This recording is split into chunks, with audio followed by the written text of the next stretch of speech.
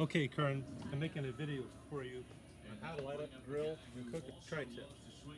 The first thing you do is put the charcoal, lump charcoal, whatever charcoal you want to use. You put that in your trusty fire starter thing here. It's called a chimney. And then what I like to do is, instead of using a newspaper, because I don't get a newspaper, is I can burn this. Tear this up, like so. This is also like kind of a cool form of recycling. Tumble this up. Alright. Get your lighter down here, light this, like so. Any bit by mosquitoes. Alright.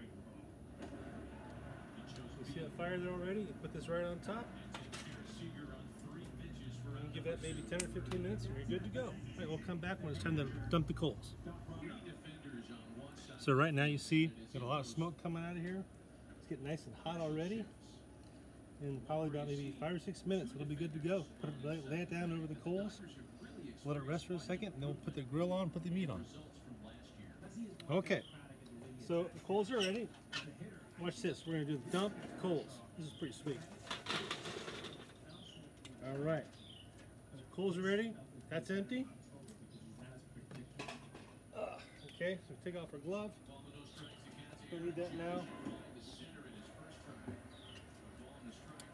Take our, so this is your grill scraper. I'm going to use this just to kind of move things around a little bit. So nice and even all the way around. The Grandpa Tom told us that kind of hit the grill once in a while. Let him know who's boss and makes people think, wow, what's it? This guy knows what he's doing. Okay. Now we take our grill. And by the way, here's a little stick right here. Whenever I find little sticks on the ground, if I'm cooking, I'll throw it on there. Why not? It takes some fuel. Alright, so we just put our grill on and close this up for a few minutes. Let the grill just kind of settle a little bit, and then we'll put our tri-tip on. Alright, so here's a basic setup for a good steak. Get some salt, rosemary, black pepper, some oil, and some garlic. Usually I'll use Montreal steak seasoning, but for some reason I ran out. And we also have a very nice tri-tip that we're going to be cooking tonight. This is kind of a California cut that's starting to make its way to Austin. I still can't find it everywhere, but we got a good one here.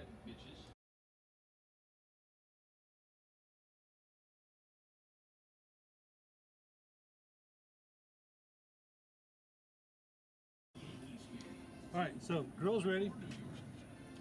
Take this off. And we're going to give it a quick little scrape from the fish tacos we made the other night. Here.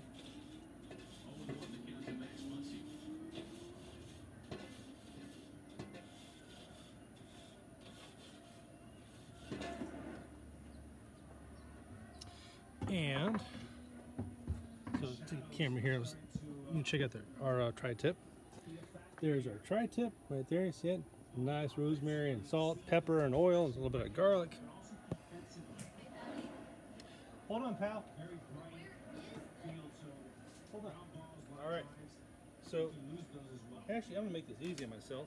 I'm just gonna do this and just drop it on the grill. Ready? 1, 2, 3. There we go.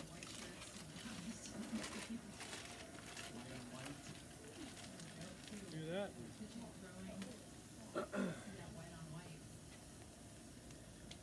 Okay, so see our tri-tip, and normally would have done with the fatty side up. Start off that way, but this is okay.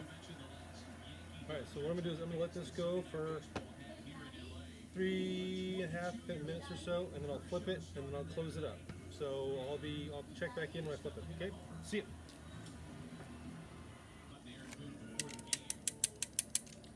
Time to flip.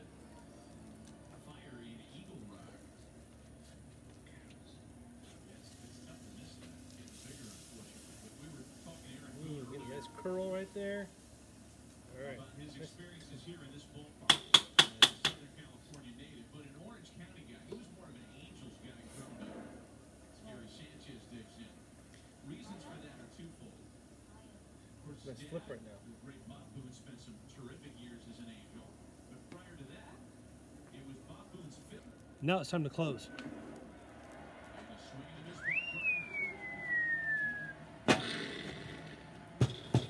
And we want to vent this a little bit.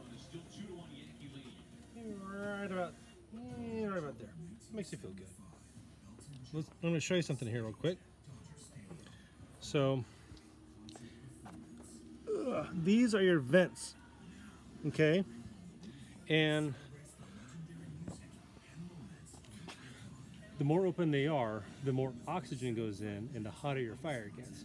If you close a little bit more, the fire goes down, it's not as hot, okay? That's something really, really important. There's also vents on the bottom. I'm not going to show you those because it's too hot.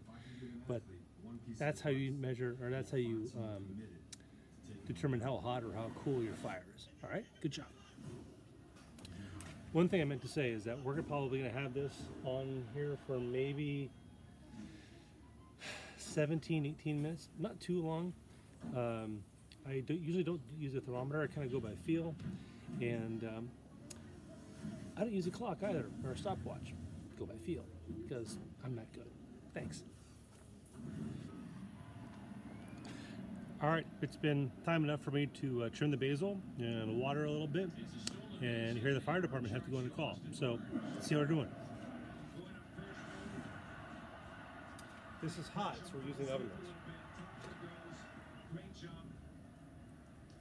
That feels good. All right. Ooh, it looks good too. All right. So we put some tinfoil over our cutting board. I think that's smart because we're going to cut it on the cutting board anyway, right? Right. So here we go. My Father's Day Tommers. Look this up. Ooh, nice. There we go. If you want to take a quick peek, let's good look at it. Got some nice char on there and all that type of stuff. All right, we're gonna close this up, let it rest for a few minutes, and then we'll dig in. All right, love you, buddy. All right, so here is our tri-tip. It's all done, and it is perfect, buddy. There you go, pal.